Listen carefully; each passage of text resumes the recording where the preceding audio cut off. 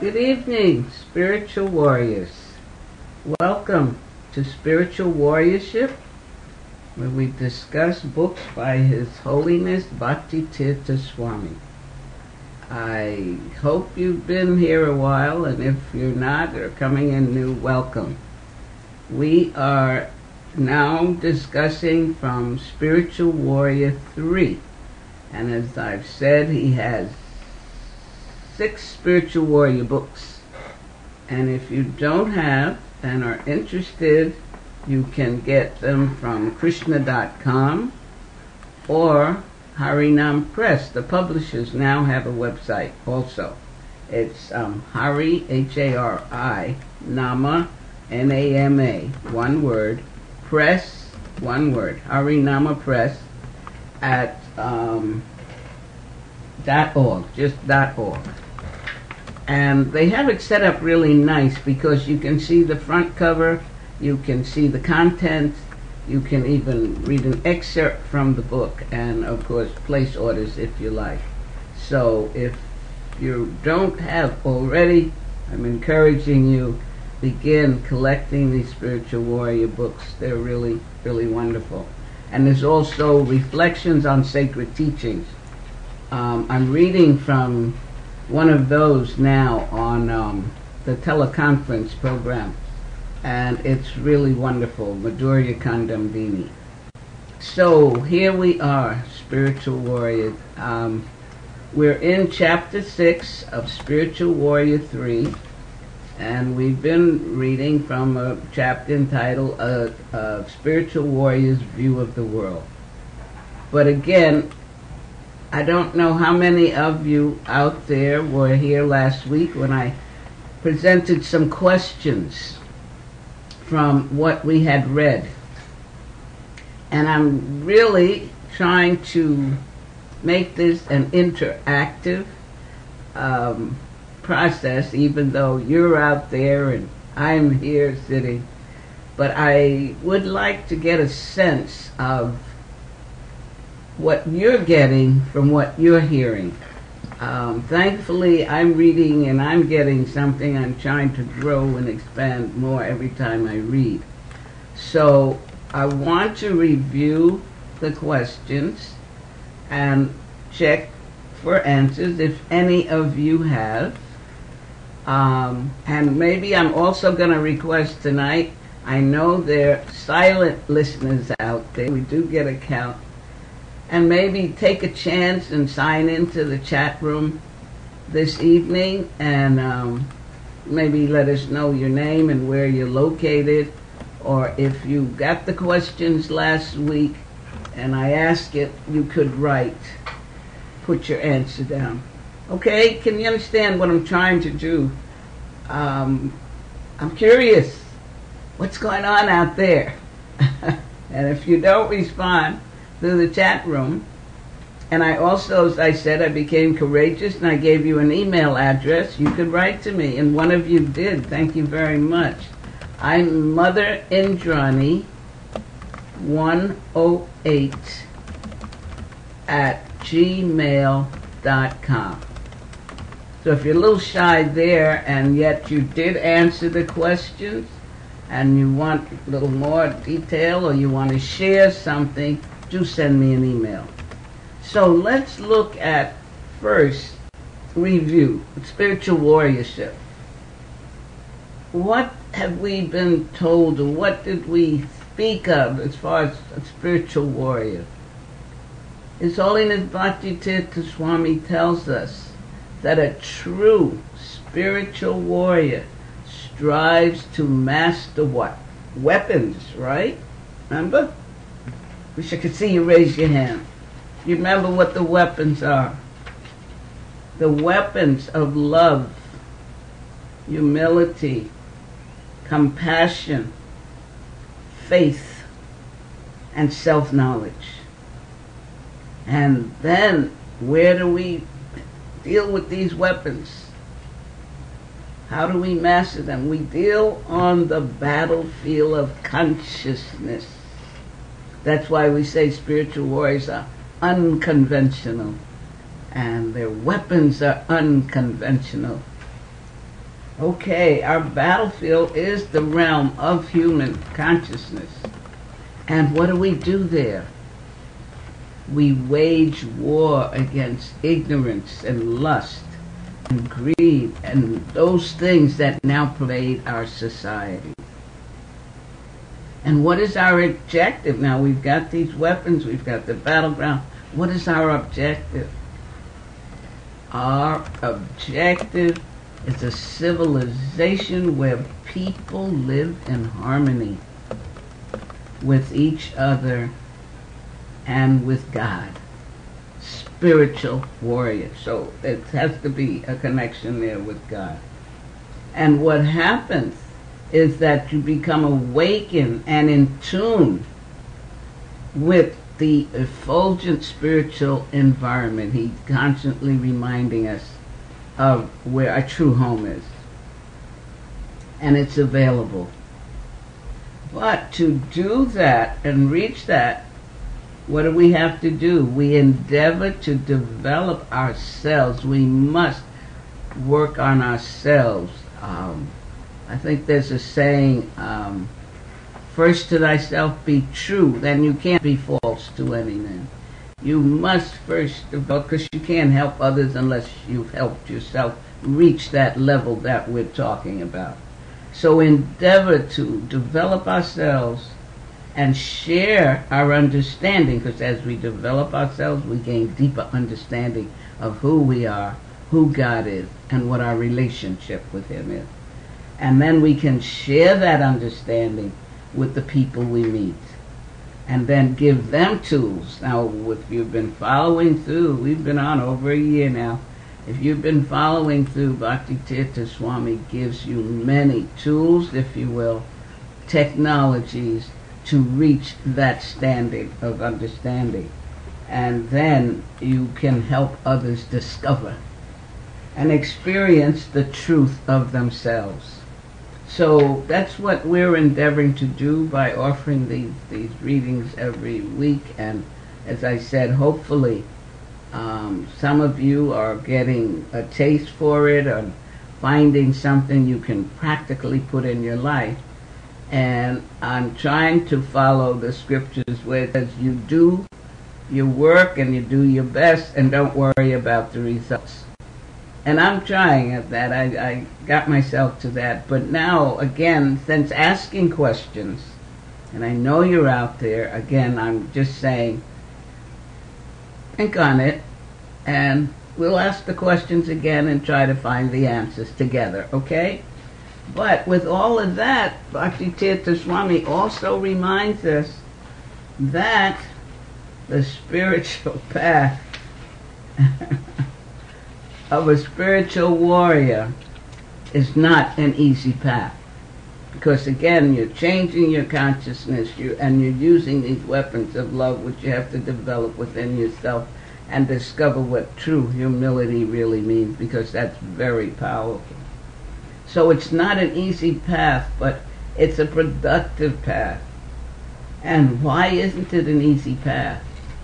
Because it demands discipline, intense compassion, and determination,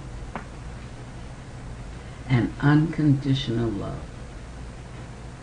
And it requires an understanding that this world is not the final chapter. And we've been there before. We keep talking about how to get back home, which means this world is not our home, and most scriptures remind us of that. So we're on a mission here, spiritual warriors. And I hope you're ready to join the ranks or have already joined the ranks and are working towards bringing about this change.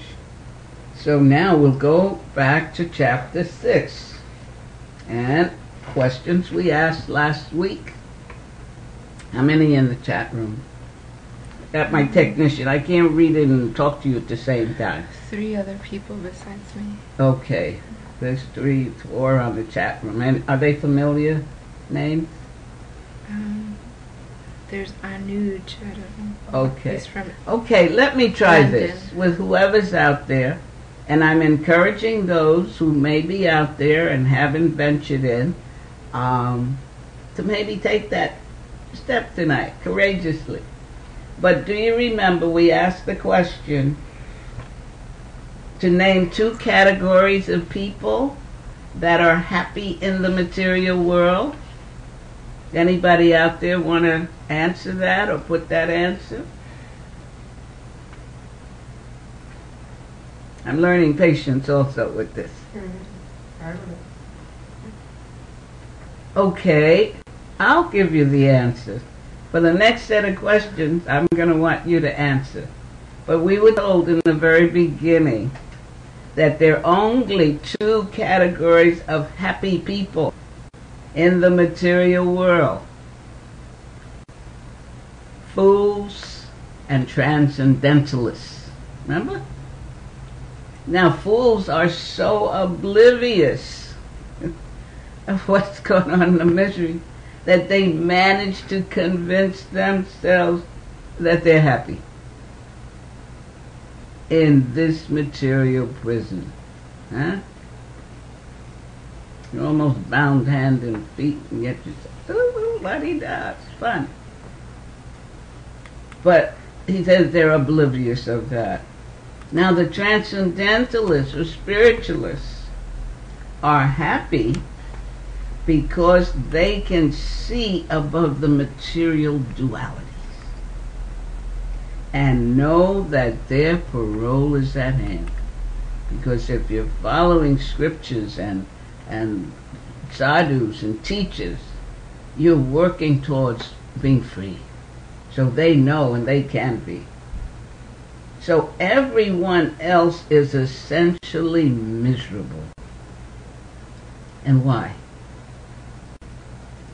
This is because calamity in the material world cannot be avoided. Just as water cannot be avoided in the ocean. If you're in this material world, and we are, those of us in these physical bodies, it's miserable. And it's supposed to be so that we will endeavor and work hard to get out of it, because as we said before, we've been told it's really not our home. Okay, what was the next question? What were the skills we as spiritual warriors must develop? He told us. Okay, I'll tell you, remind you, okay? Because it's not hard if you don't have the book. I know it's difficult hearing me read, and I try to, slow it down a bit so you can keep up. But if you have a book, it's easy, you can go back and check. So the material world is impermanent and constantly changing. One of the first skills we as spiritual warriors must develop is equipoise, balance in mind and body. And we must be equipoise in face of the constant change and chaos that's going on in this world. And he tells us, this is interesting, we must not become overly proud in a moment of happiness, or overly fearful in a moment of distress. Why? Because happiness and distress will come to us of their own accord for as long as we reside in this realm. So he's given us quite a bit in the opening. Now, the next thing he reminded us of, if we're spiritualists studying, or sometimes we get so busy we forget some of our spiritual studies. And he reminds us that a fundamental premise of spiritual teachings around the world is that we're not the physical body. You're not the body. You've been studying this ancient Vedic teaching you're hearing, but most religions. In fact, in the Bible, 1 Corinthians chapter 15 tells us that both celestial and terrestrial aspects are within us. Now, this scripture reminds us that while we are in the terrestrial or physical state, we are away from the Father in this physical state. But being accustomed to material existence, we can easily perceive the physical aspects of our being, while our celestial parts are less easy to perceive. You're not the body, you're something more. We've studied this. But despite the perceptual difficulty, what must we constantly remember? And that's with the next question. If you're not the physical body, what are we? And what is this body? Anybody want to answer that? Any answers coming? No?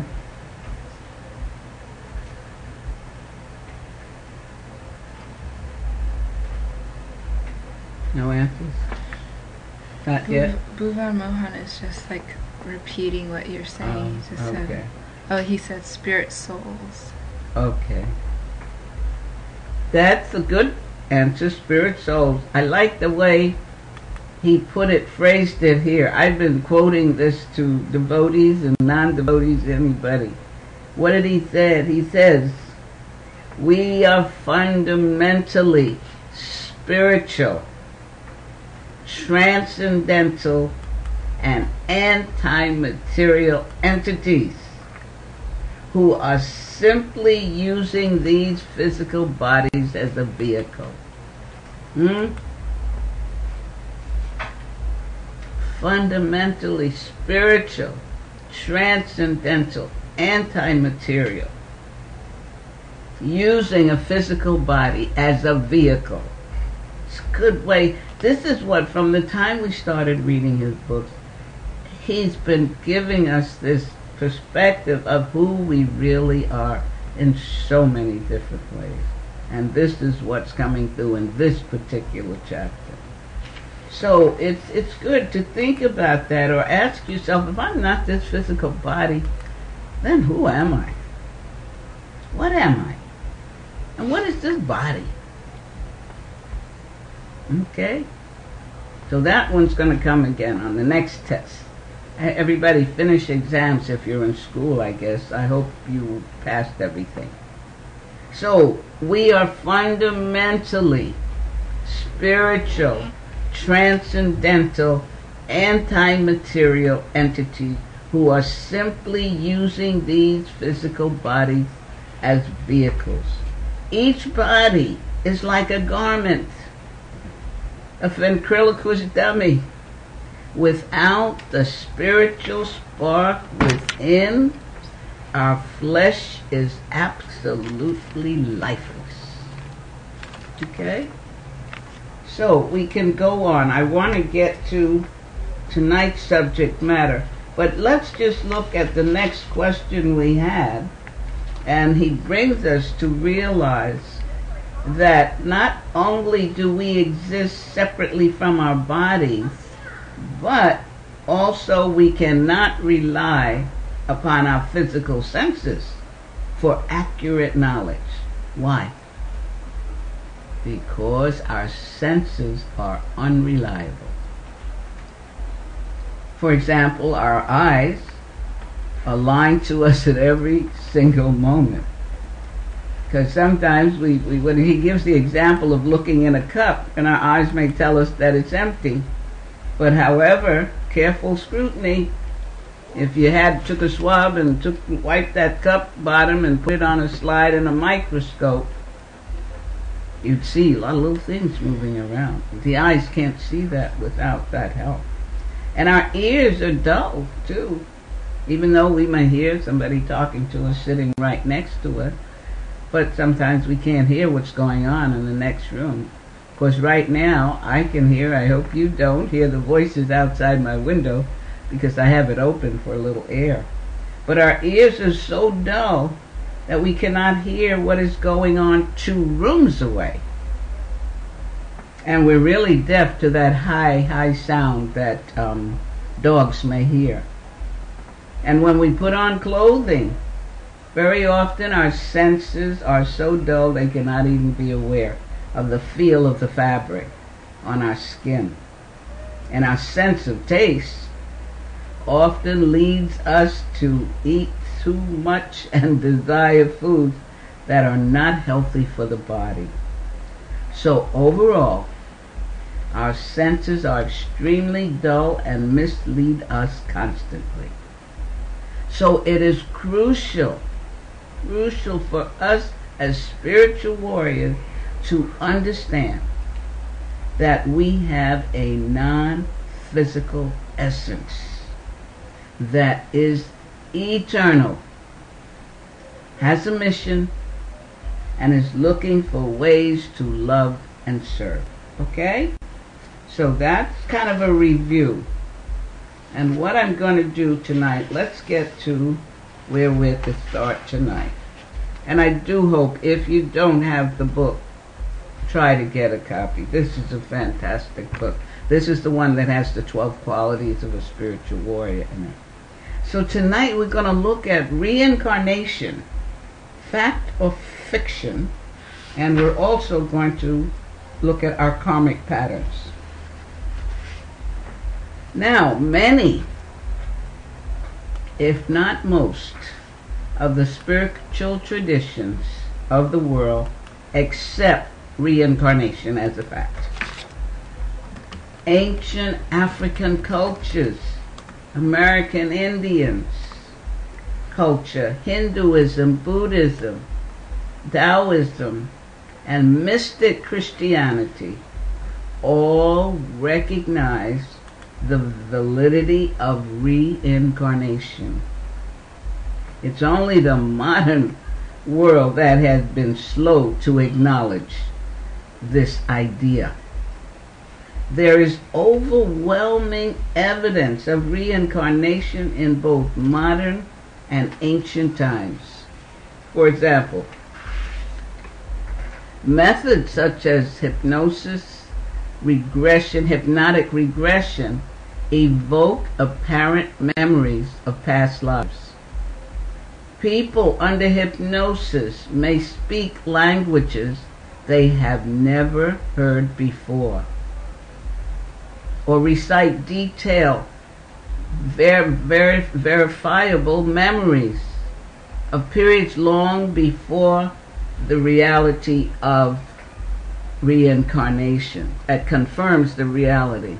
I don't know if you remember recently, I had taken it out and had with my notes for one of the classes of a little young boy who had these memories of a ship sinking and a battle, and he kept going, and finally they did a lot of regression and they followed, he had these vivid pictures and they took him, and it turned out with the scientists and doctors that he was a reincarnation of a soldier who had died during World War II in the bombing of Pearl Harbor. And they could not ignore the things that he spoke of and the places that he spoke of, and they went to these places. So that's modern. This was just last year sometime that story came out. And I'm sure many of you may have talked with people or read articles about it. So it's not a whimsical thing. Now, the Vedic tradition confirms the reality of reincarnation. For example, in Bhagavad Gita 2:13, it explains the transmigration of the soul. What does it say there? It says, in quotes, as the embodied soul continuously passes in this body from childhood to youth to old age, the soul similarly passes into another body at death. A sober person is not bewildered by such a change. And that chapter 2, Bhagavad Gita, when I am discussing with friends and devotees or whomever about the soul, and I had this experience when I was with my daughter, she was leaving her body, and thankfully for this knowledge that I have found and been brought to, and my understanding, I was able to explain to her friends, most of them, the difference between the soul and the body, and that her body was wrecked with cancer, but her soul was eternal, and it really helped calm some down to a better understanding. So it's so wonderful when you understand, and that's when I refer people who are reading Bhagavad Gita to go to chapter 2, where Krishna breaks it down for Arjuna, who was getting upset about going out on that battlefield and killing his relatives, so to speak. Now, if we go to verse 8:16 in Bhagavad Gita, it explains, from the highest planet in the material world down to the lowest, all are places of misery, wherein repeated birth and death takes place. What does that mean? That means that not only do we have to die once, but we must perish over and over again as long as we are in this material dimension, falling victim to such misfortune as accidents, disease, manslaughter, or some other grievous ill. He tells us that the Quran 2:28 states, "How do you deny Allah, and you were dead, and He gave you life? Again, He will cause you to die, and again bring you to life. Then you shall be brought back to Him." Now, modern reductionist thinking, however, combined with the economic incentive to keep us bound to material desires, propounds that we are no more than a collection of physical organs and chemical reactions. This outlook tends to support the "you only live once" attitude, with no incentive to act responsibly this lifetime, right? Gives you a way out. Oh, I can do whatever I want, whenever I want. Yeah, enjoy myself. You only live once. I remember a friend of mine way back used to say, "When you're gone, you're gone." Well, I knew there had to be something more at that time. So in contrast, mature individuals are ready to be responsible and accountable. Only immature people are not interested in accountability. Oh, we used to have lectures and classes all the time on accountability. Much of the fast-paced and impersonal culture currently being embraced influences people around the world to become less and less accountable and simply function impulsively based on satisfaction of the senses. This, of course, makes them very easy to manipulate, exploit, and control. He tells us, even in the West, the idea of reincarnation was originally part of the Christian outlook.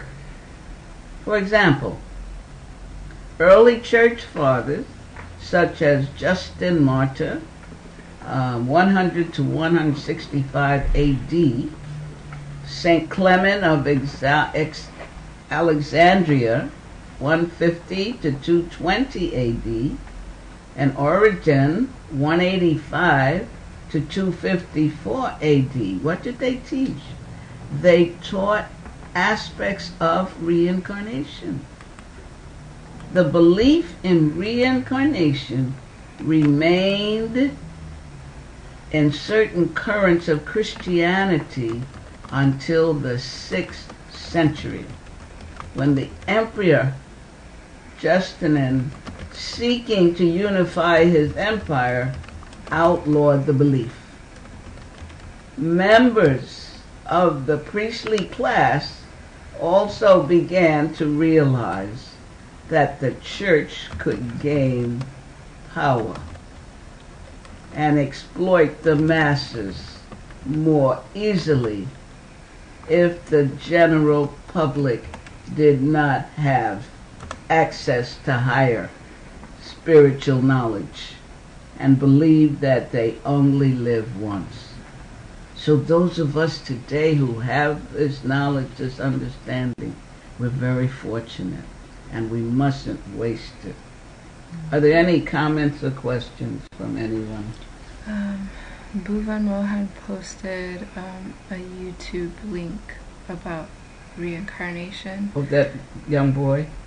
I don't know what it's about, and then I posted a link about a book on reincarnation from Krishna.com. Good. Okay, so you're getting further information.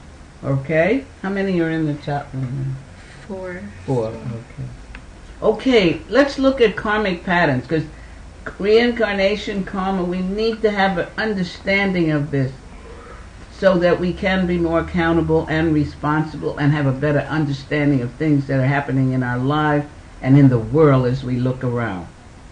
He tells us spiritual warriors must examine this idea of reincarnation as deeply as possible.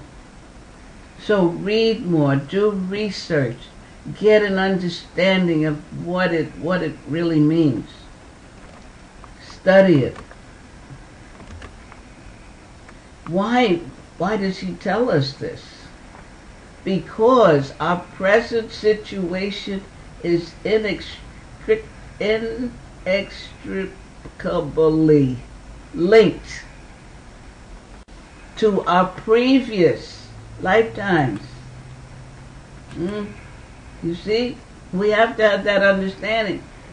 We've been here before. We've been here a lot of befores. If we understand in our teaching, if we hadn't been, or we wouldn't be here in these physical bodies looking at each other, talking and laughing. We would be back home. But we're here now, and it's not the first time we're here. Millions of lifetimes. And I'm praying prayerfully this lifetime I get it right so that I can keep going on. But given that we are eternal and that our real identity exists on a continuum, our future lives will be shaped by the sum total of everything we are presently doing and thinking.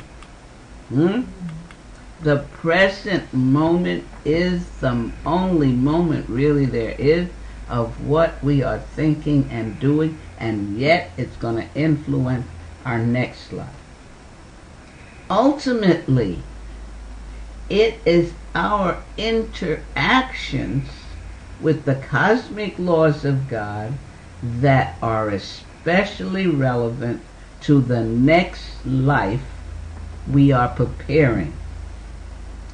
Our thoughts and actions now shape what we will become.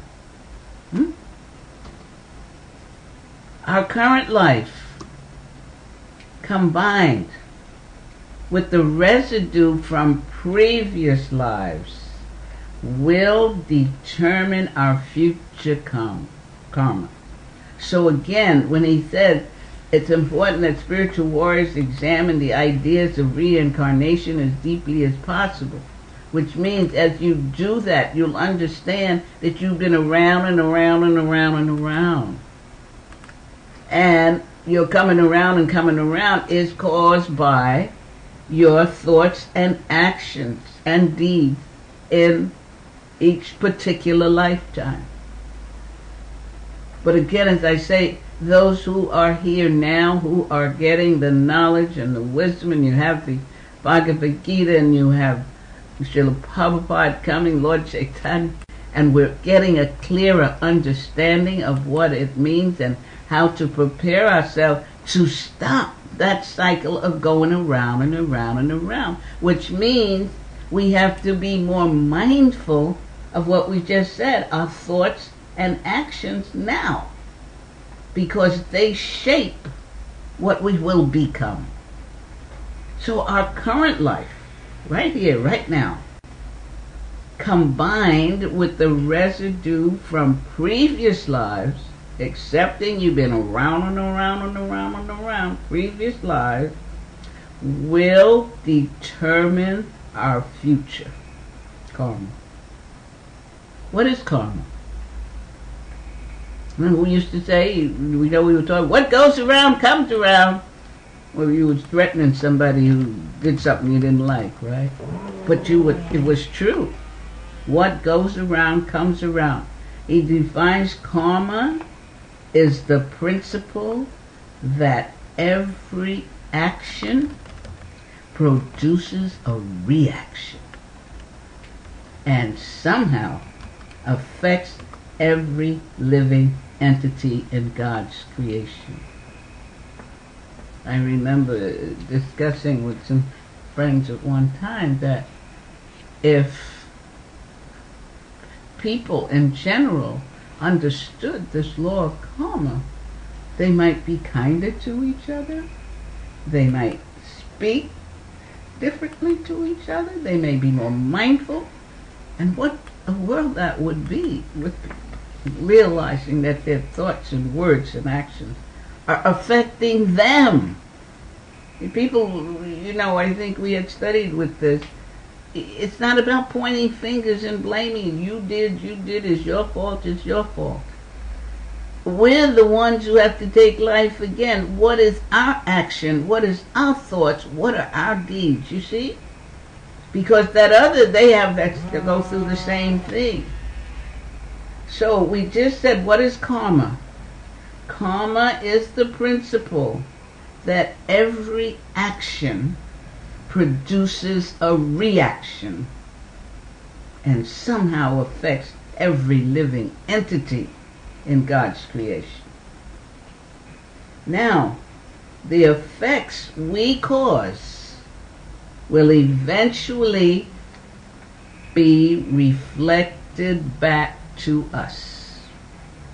Did you hear that? The effects we cause will eventually be reflected back to us. How many of you out there think of some word or action within the past week that you might not want coming back at you? Think about it. That's where knowledge comes in, and using the knowledge so that you're mindful of what's going on in your life at the moment. The way others view and behave toward us is directly affected by how we view and behave toward God and our fellow beings. Can you repeat that? Can you repeat that, please? Repeat that, sure. The effects that we cause will eventually be reflected back to us. The way others view and behave towards us is directly affected by how we view and behave towards God and our fellow beings.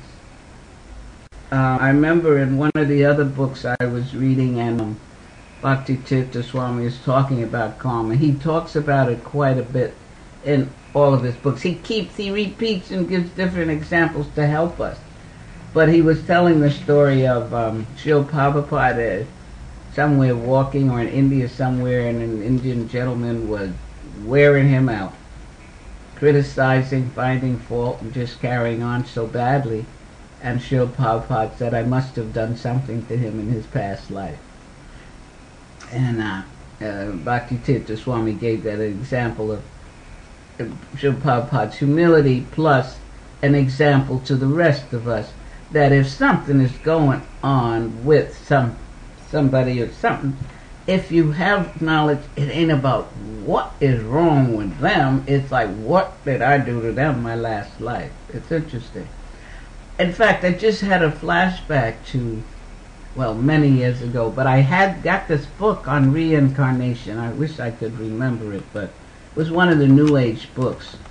But after reading that and getting some understanding of reincarnation in past lives, I looked at my children differently.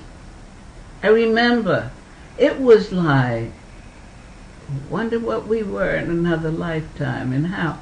But I became more mindful of how I spoke to them or what our interaction was. It was an interesting shift in consciousness by getting a better understanding. So what we're saying, not only, yes. There's a question. There is? Mm-hmm. Who? Bhuvan Mohan. What? Would you ask, if we might ever find ourselves in a position where we wanted to come back so as to be able to help others? I think I hear, well, you once you purify yourself and you can go back, you can ask to come back to help others. It's about becoming purified enough that you're qualified to come back to help others. If you're not purified enough, you're going to come back anyway to become more purified. So yes, I've read that and understand that that's possible. In fact, somewhere there was talk, I don't remember if it was a class or what, that we shouldn't, I don't know, what was it? Something about just focusing on going back to Godhead. It was focusing on wanting to help others after. But yeah, if I got your question, what you're asking, is that what it was about? Can you come back? Okay.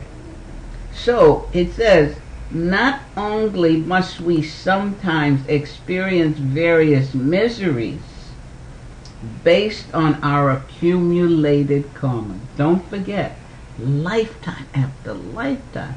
And one lifetime you may not pay all your dues, and you're gone. You gotta go through it more. So there may be various miseries, and this is based on accumulated karma. But we must also realize that the accompanying a degree of pain, fear, or suffering we experience is a measure of the extent of our karma. Does that say you can bear it better? It does say, if you have this knowledge and you know now, or understanding now who you are as an eternal being, as a part and parcel of the Supreme, and you're His servant and you have a relationship, and He has told you He will take care of you and protect you, yes, you can go through, and He will help you through. I just had a paper here, I put it where the Lord was telling a devotee, He puts him through trials and tribulation, but He gives him the strength, He gives us the strength to move through. Now, with many of us acting whimsically, without regard for karmic pollution, we may be producing the resulting environment that can become extremely complex. We may even begin to believe that events are happening by accident, without rhyme or reason. But I think most mature people now, I've heard people, there are no accidents. However, this is not the case, she says. Many of the calamities happening on the planet today are directly related to humanity's collective karma for the levels of disturbance that have been generated in the past. I believe it was Carl Jung, the psychologist, I remember, had a theme or a theory on collective consciousness of that's what happened. I remember also reading in some of the books that, what was it, my mind fails me, but how some civilization, the entities come back together in a new civilization, a new time, and they have to still work out their karma. So as we develop a greater understanding, this is important, as we develop a greater understanding of karma, how it acts upon us, we begin to realize that there are no accidents. Everything has a purpose. When the twists and turns of fate become less mysterious and less frightening, we begin to accept responsibility for the future we are creating and endure our present difficulties as necessary purification. I want to repeat that. When the twists and turns of fate become less mysterious and less frightening, we begin to accept responsibility. He's mentioned this at least 3 times in this section. For we accept responsibility for the future we are creating, and endure our present difficulties as necessary purification. This is a crucial step in our maturation process. I just remembered when I spent that year in Uganda, East Africa. It was a spiritual community. And everything that happened, all they said, it's for purification, it's karma. And it was amazing. What was it? I think I got sick. I forgot how I got sick. And all they would tell me, I was being purified. Yeah, fine, but get me to a doctor, like I was ready for spiritual advancement, but I needed help. But they were very, very keen on watching different things and had a strong understanding of reincarnation and karma. He says that some examples are more obvious than others. The super rich members of the leisure class who boarded the Titanic were out to prove their mastery over the ocean.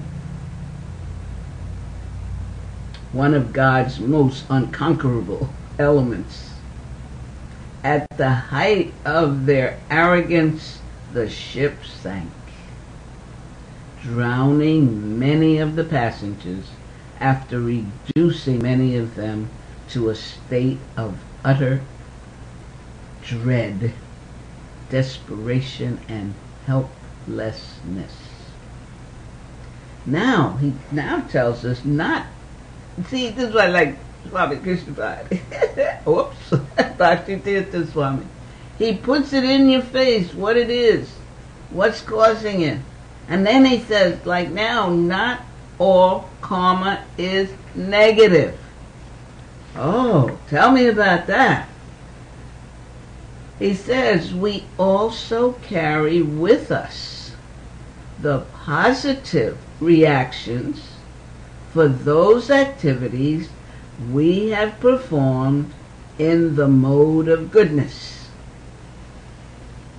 We can even carry certain useful abilities and understandings with us from lifetime to lifetime.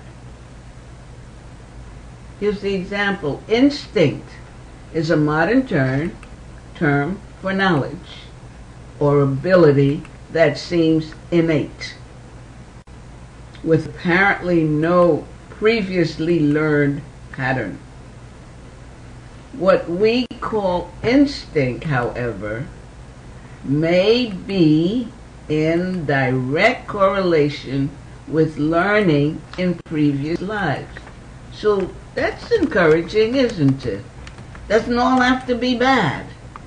We also in past lives were pious at points or did some good, mode of goodness things, caring, charity, caring for others, loving. But we got probably a little mixed there why we had to come back. But we bring that with us. And even now we hear, if we leave our bodies, we're practicing bhakti yoga, doing sadhana and the devotional service. We carry that with us when we leave, and when we come back, we pick up where we left off. So again, not all karma is negative. The scriptures can help us to avoid negative karmic reactions by prescribing lifestyles that help us steer clear of trouble. So it's reading the scriptures, hearing from the teachers, and applying what we hear in our everyday life practically. For example, many scriptures recommend a vegetarian lifestyle. By refusing to inflict cruelty on our fellow living entities, we also can avoid the harsh ramification that such institutionalized cruelty brings to our society. Violence, hunger, suffering, and a wide array of health problems, among others. So I'm going to stop there. Next week we're going to deal with sense control, the kingdom of God. This chapter is almost complete. But these were two important sections, I feel, that we needed to hear about, to think about, to work on. I was looking, I thought I had some questions for you. How about this? Think on this for a week. Which verse in the Bhagavad Gita explains the transmigration of the soul?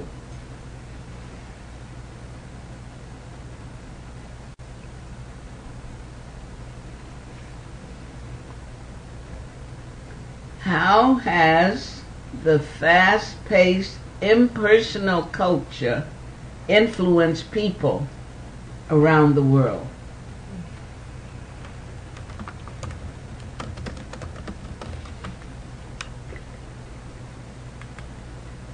Explain how our thoughts and actions shape what we will become.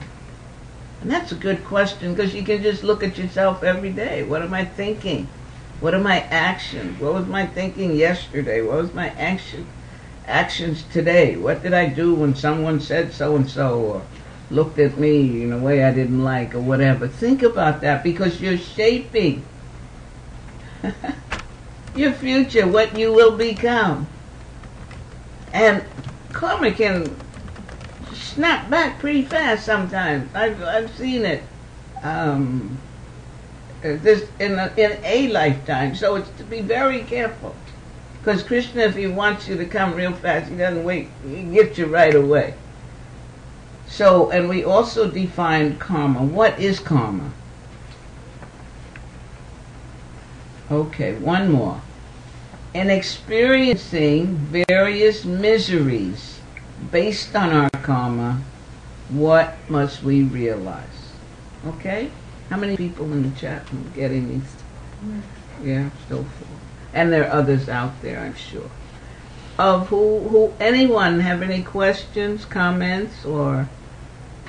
Everyone says thank you for the wonderful class. Okay, don't go away, you 4. It was 4, you say. Thank you for your thank you. I thank you for being there. And based on what you heard tonight, would any of you want to share any point, aspect, realization, a word, a sentence you heard that you may carry with you from the program? Would you be willing to do that? I'll wait.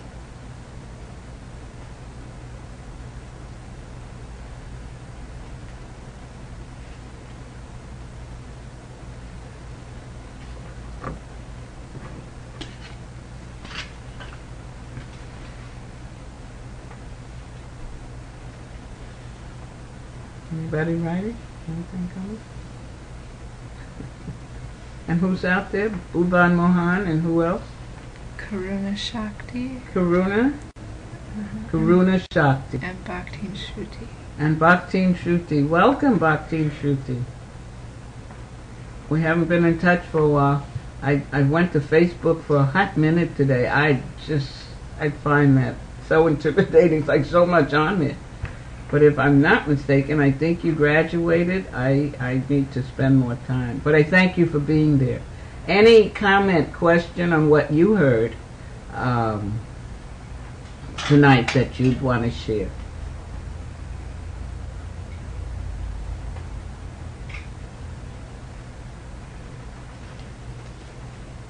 Nothing? Okay. Well, I thank you for being there. And I pray you've gotten something you can use, or something may have struck a chord. And we've got a lot to work with our spiritual warrior tools and technologies and understanding. And we will continue with, we'll conclude this chapter next week. And if any of you have any spiritual warrior book that you like, or a chapter that you feel maybe would be good to share with others, let me know. And don't forget, I think you have my email now. You can write to me when we're offline, okay? So I thank you for being there. Have a wonderful, wonderful, blessed week. And let your thoughts, words, and actions be of the highest. And we'll look forward to meeting with you next week. Hare Krishna. Good night. Karuna Shakti shares, let us enthusiastically end this cycle of birth and death with the wonderful chanting of the holy name. Chai, Karuna Shakti. Chanting the holy name. One way to end it. The way to end it. Thank you for that comment. And you caught us just before we went off. That's wonderful. Thank you. Yeah, that's very important. Those who are chanting, and if any are not, we can introduce you to it. Thank you, dear, very much. Okay, that's a nice ending.